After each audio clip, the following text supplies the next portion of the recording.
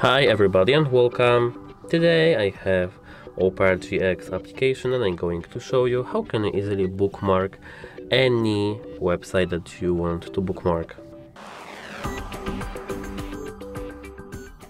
At first we have to go to our personal website. For us it will be YouTube. Here we have to click on this Opera icon over here and we have to click on this star icon over here. Here we can add it to home or home screen. I want to add it on home.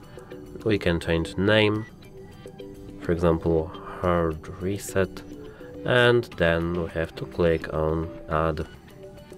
Now if we close our YouTube tab, we will see in favorites our website. That's it. Hope it helps you. Goodbye.